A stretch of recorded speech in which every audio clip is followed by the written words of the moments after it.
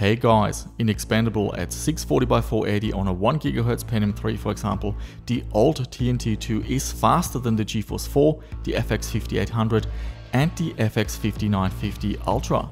And at 1024x768, the Geforce 2 beats all the other cards. Yes, that's right, it is faster than the Geforce 3, 4 and FX.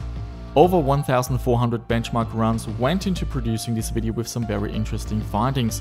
We have the TNT2, Geforce 256, Geforce 2 GTS, we got the Geforce 3, 4 and also the FX 5800 and 5950 Ultra. In the past I usually recommended driver version 4523, but I was wrong. So which video card and driver version is the best for Windows 98 retro gaming? Okay, let's dive straight into results. The first game is Expandable running at 640x480. We've got the FPS on the vertical axis and on the horizontal you can see the driver version. So we're starting with driver 3.68 and we're going all the way up to 8198, which is the final driver.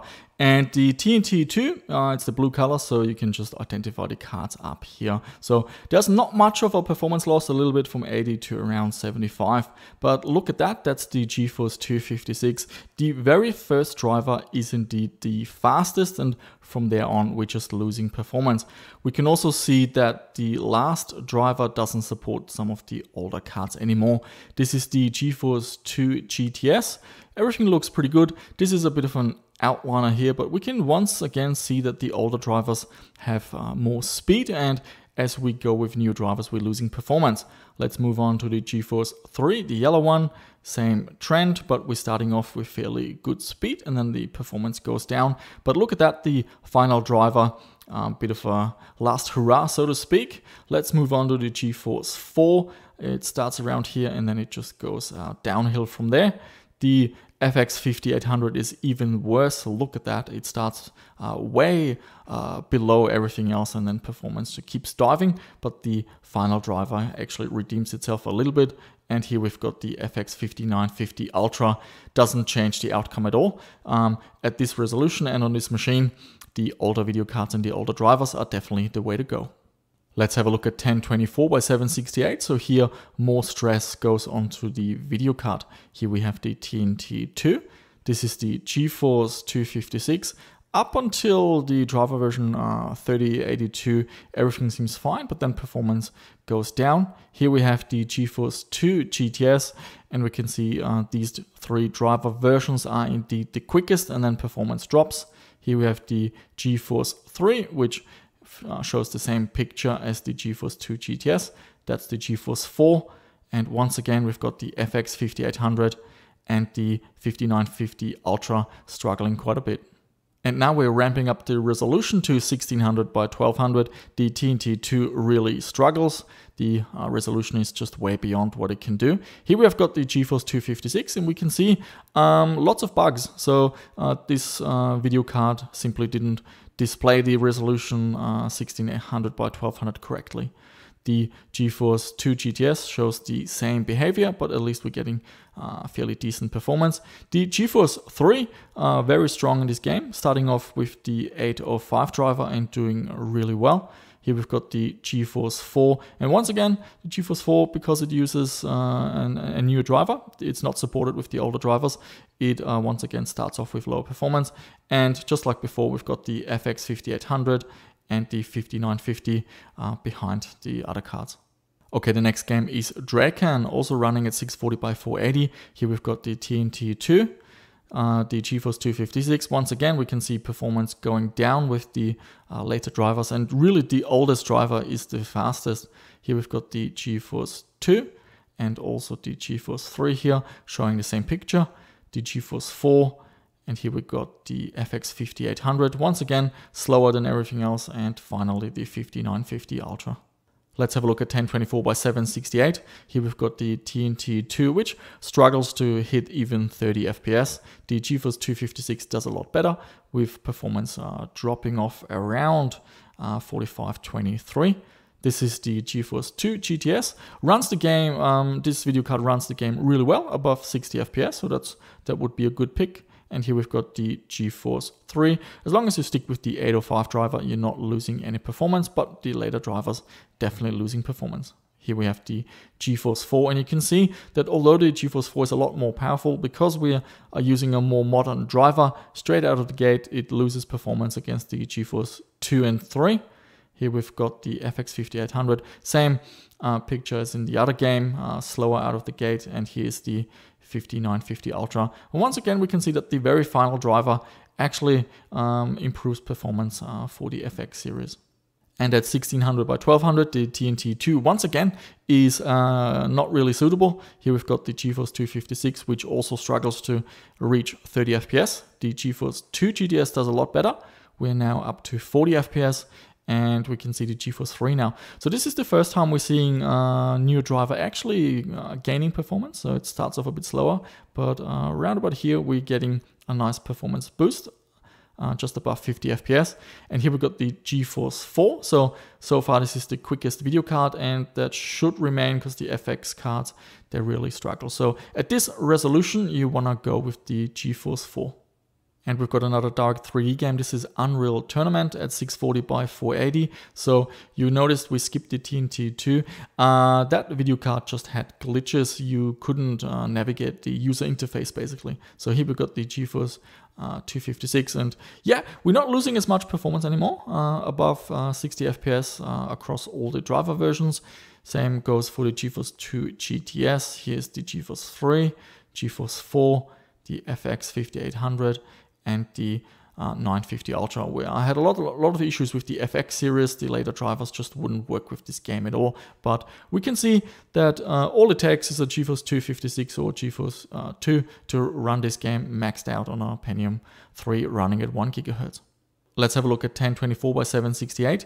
This resolution worked because it was the default resolution. I didn't have to change resolution, and the user interface didn't glitch out.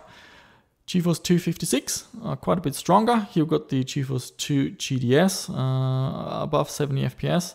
That's the Geforce 3, Geforce 4, the FX cards. So here we can see that, yeah, if you've got a Geforce 2, you're getting pretty much the top performance with those two early drivers, 532 and 631. So we had a look at dark 3D games, and let's have a look at Opengl if we're getting similar results. We've got Quake 2 running at 640 by 480. Here we've got the TNT2, and it's clear at this resolution the game runs fast on any video card. Really, we're getting over 100 FPS. The Geforce 256, however, a lot faster, around just over 200 FPS. Here we've got the Geforce 2 GTS, even faster. We're getting now close to 250. And here we've got the Geforce 3, the Geforce 4, and our two FX cards. So a couple of things stand out. Firstly, we don't get as much of a performance loss with the later driver versions, although we can still see some kind of performance loss. And once again, if you want to pick the fastest one, that would be a Geforce 2 with an early 532 driver. So let's have a look at 1024 by 768. The TNT2 definitely struggles to run 60 FPS in this game. The 256 does a lot better, and we can actually see it getting a performance boost with the later drivers compared to the first two. Here we've got the Geforce 2 also picking up speed. So Quake 2 must have been a game that Nvidia focused on to get it run faster with later drivers. Here we've got the Geforce 3 showing solid performance, and here's the Geforce 4. So around about here with these driver versions from 805 to 3082, we're getting top performance, but performance drops off a little bit past that point. And here we've got the FX 5800, really good performance with 4523 drivers. Actually, this is the fastest result. And here we've got the 5950 Ultra. And once again, the final driver, a bit of a last hurrah on the FX series.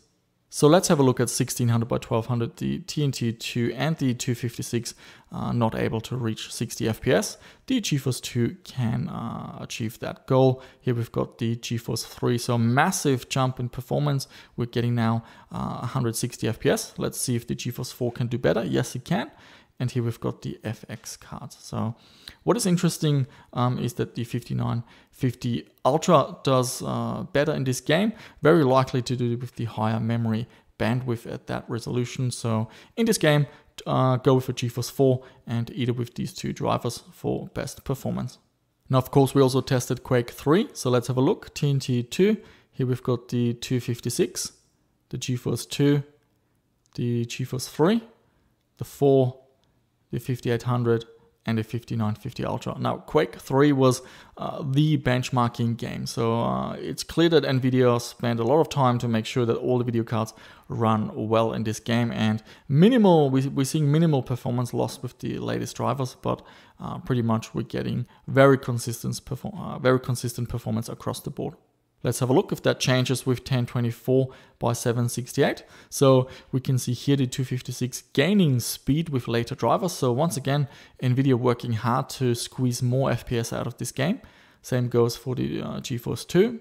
Here we've got the Geforce 3, the Geforce 4, the FX series, and the Ultra. So once again, very solid performance. And in Quake 3, you actually want to avoid the early drivers and get something more recent to get all the optimizations. And at 1600 by 200, we can see the older cards really struggling. So you definitely want to have at least a Geforce 3 to get decent performance, but a Geforce 4 is even better. And yeah, for the first time, we can actually see the FX series beating the other cards. So yep, we can see just over 110 FPS on the FX 5800 and 5950 Ultra. So if you're playing Quake 3 and you want to max out the resolution, then choosing an FX series is a good option. On to the next game, we've got MDK at 640 by 480. Look at that, we're losing a bit of performance with the TNT2 as we use more modern drivers. The 256 gains a little speed at first, and then we got a peak around here, but then we're dropping off in performance. Here's the Geforce 2, we can see the same picture. Here's the Geforce 3, 4, and the FX cards. So we can kind of see maximum performance around here with these drivers and performance drop afterwards. At 1024 by 768, the TNT2 struggles to get to the 60 FPS. So does the Geforce 256. So you want to have at least the Geforce 2 for this game. And once again, we can see the very early drivers are not giving you decent performance. So you want to have at least driver 631. The Geforce 3 does even better, and here we've got the 4. So once again, we can see peak performance around here with these drivers, with performance falling off with the older drivers and falling off with the newer drivers. Here we've got the FX cards, and they're not doing too bad. We see performance loss, but it's not as bad as with the Direct 3D games. And at 1600 by 1200, we will definitely need a more powerful video card. We can see that even the Geforce 3 is not able to get all the speed out of this machine, whereas the Geforce 4 and the FX cards, they do really well. So in this game, I would likely pick 4523 driver for this game if you want to run at 1600 by 1200. And we have one more game, Serious Sam, 640 by 480. Decent performance with the TNT2. Here we've got the 256, the Geforce 2, so we can see there's not as much interesting stuff going on, fairly consistent performance across all the driver versions. The FX cards are a little bit behind, but not much. And what would I recommend here in terms of drivers? Well, really, if you've got a Geforce 256 or a Geforce 2, something around here, and you're set. But this game does not slow down with new drivers, so it doesn't really matter that much. At 1024 by 768, now this also has higher details. It's got the normal quality profile, and we can see the TNT struggling. The 256 also struggles to hit the 60 FPS. And we can see something interesting, these two drivers being faster. Let's have a look if that is also the case with the Geforce 2. Not really, but we are picking up in speed with the later drivers. And here we've got the Geforce 3, which has peak performance around here, but then a bit of a dip, and then it goes back up. And the FX cards, yeah, they're not doing too bad. Bit of loss in performance at the end. But yeah, once again, a Geforce 3 seems to be the sweet spot for this game. And at 1600 by 200, we will see all the older cards struggling. So we definitely need a Geforce 4 to get things going, to get the 60 FPS. And here's the FX series. So at 1600 by 1200, Geforce 4 seems to be the most powerful. And we're getting the highest performance with the driver 6176. But these two drivers are also very quick. And yeah, 4523, bit of a performance dip with these two drivers. So guys, there you have it.